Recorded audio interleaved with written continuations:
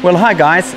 I just wanted to really bring to your attention some of the basic things that I think people are overlooking when they are training horses. Number one, I'm working with this little chestnut mare here that you can see behind me, and the first thing that we noticed was that she was not moving really well and she had a real problem in her back.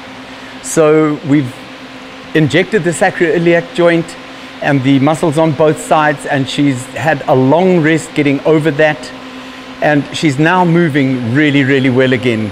So please guys, always pay attention to the medical side and make sure that you're not working against yourself, working with a horse that has a medical problem. The next thing that you've really got to pay attention to, and you will notice when I ride this mare that she's very tongue fussy, okay, and that she wants to get her tongue over the bit all the time. So you've got to have the right bit to enable the horse to actually work when you're training it in a comfortable situation for itself. What I'm using on her, okay, is this Don McCarty tongue relief gag, okay. You can see as I bring it up to you, you can see that it's got a good port on it, and that gives a lot of relief to the tongue. The other thing that you will notice is that we have got the bridle, the rein, on the snaffle attachment, not on the actual gag attachment at the bottom here, okay. I don't want any pulley action, because if you have got pulley action on any horse you're training, you can never ever reward it instantaneously. Now, I've talked a lot in a lot of my videos about how do you reward a horse. Well, you've got to be so aware of the timing of what you do, and you've also got to be paying attention to what the horse is saying to you all the time. So what I'm going to be doing in this video here, first off, is to make sure that the horse is just paying attention to me, that it's with me in the lesson. Secondly, I want it to be patient and able to stand and wait for me. So that patience is the first thing that I'm going to be working at. Then I'm going to be working at suppling the horse so that it can do what I've taught it to do standing on the ground. In other words, when I touch the rein, that it flexes without moving. If it's going to move, I'm going to allow it just to go round and round and round until it stops and stands, and will stand there with a loose rein, and then I will give it respite. But you've got to understand that when you touch that rein, what is the horse doing? Is it reacting to you? Is it giving immediately? Because so many people are rewarding horses for the wrong action, okay, for the wrong response rather.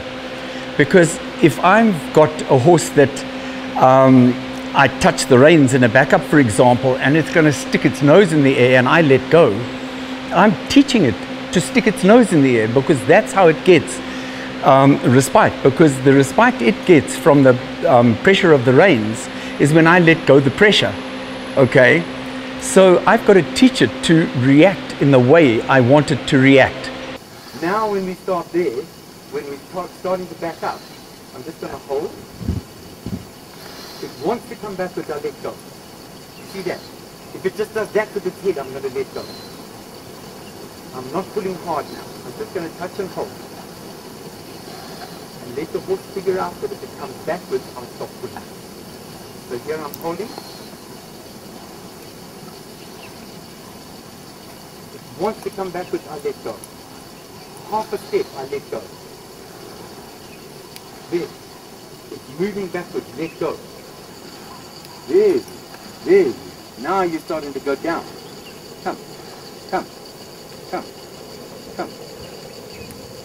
No, that's not giving, that's going up. Come on. See, it's fighting me, so I'm going to keep holding. I'm not going to let go while it's fighting. Okay, now it goes backwards, I let go. You see that? So touch here. Now, look, there, I reward it for coming backwards. There, I let go. All right, so that's the most important thing for me, is if, and you've got to be paying attention all the time. If I'm doing I'm wanting to slow the horse down, and I'm using that one rein technique, and I just touch the rein and the horse slows down, I've got to immediately let go the reins. Because if I don't let go those reins immediately, I've taught the horse nothing. It's the timing of when you stop stimulating the horse that teaches it.